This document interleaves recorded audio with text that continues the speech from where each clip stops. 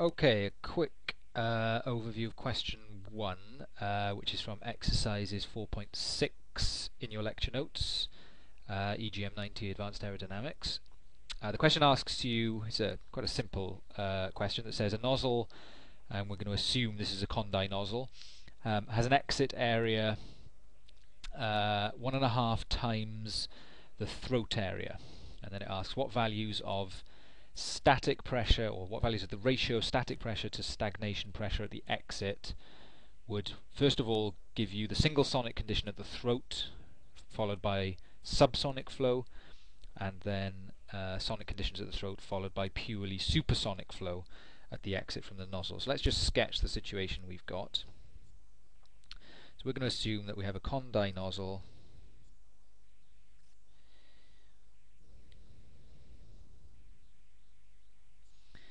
with an upstream stagnation pressure of P0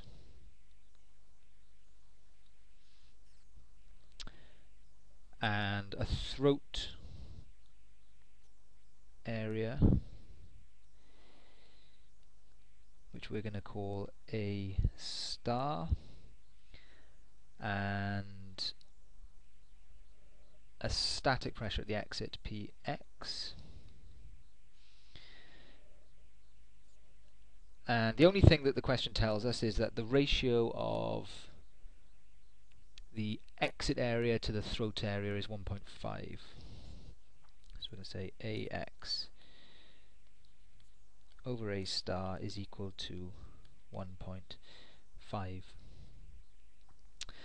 Now we know that if the nozzle is choked, i.e. if there is a sonic condition at the throat, we know that the Mach number at the throat is 1 and that m dot root Cp T0 over A P0 at the throat is 1.281.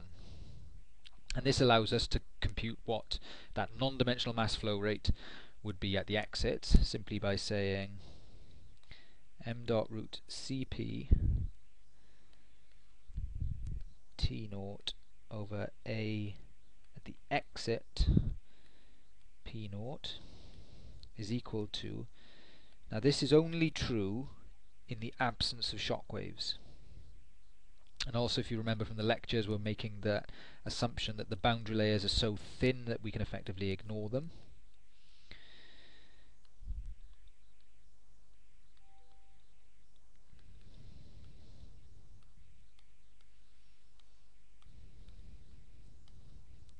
So we can write that, because if there are no shock waves in the nozzle, then P0 is a constant all the way through the nozzle from the upstream conditions all the way to the exit.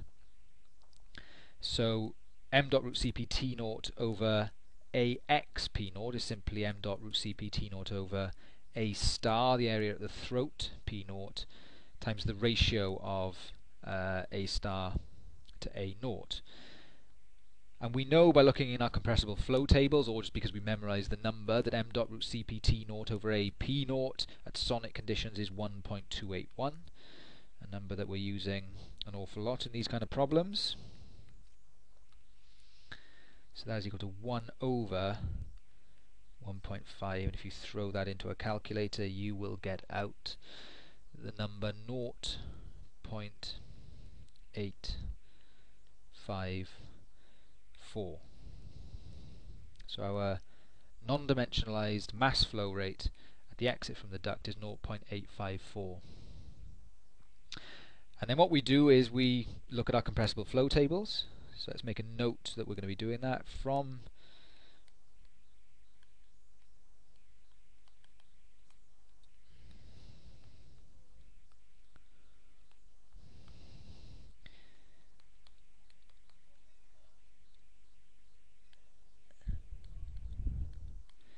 so we know that there are two possible conditions here. Either, so when the flow reaches the sonic point at the throat, it can either then continue accelerating supersonically in the diverging section, because if the flow is greater than Mach 1 in a diverging section it will be accelerating, or it can decelerate and go back to a subsonic condition and decelerate, because a flow that's at a Mach number less than 1 in a diverging section will be decelerating. So you just take your compressible gas flow tables, scroll down until you find m dot root Cp T naught over A P naught. That value, that column value, is equal to 0.854, and you will find that there are two Mach numbers that give you that.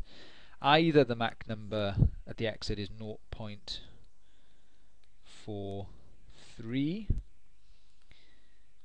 so that's obviously the subsonic condition, or the Mach number at the exit is equal to 1.855. You can then scroll across in the tables to find the ratio of P to P naught. So at m equals 0.43, P over P naught is equal to 0.8807. For the supersonic case, where the flow is purely supersonic, no shock waves in the duct, P over P naught is 0.161. So it might sound like a difficult problem when it's set, but actually, using the compressible flow tables, it's a very straightforward thing to work out your P over P naught values that give you either purely subsonic flow or pure supersonic flow with no shock waves. Of course, the pressure ratio between the conditions upstream and downstream needs to be much greater to get the supersonic flow. You need a pressure ratio of 0.161. So you're dropping your static pressure at the exit much further compared to the stagnation pressure upstream to achieve supersonic conditions.